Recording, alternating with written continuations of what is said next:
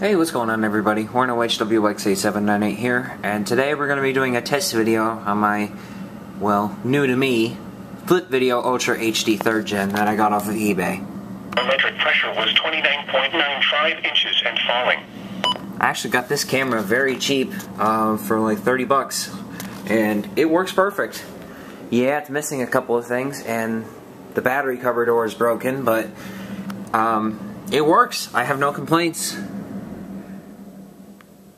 Definitely going back in time using one of these. Sunny and 86.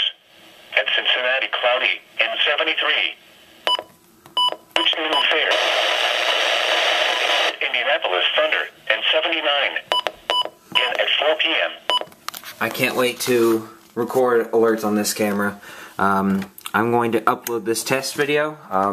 Okay, this is one of the biggest cons about these.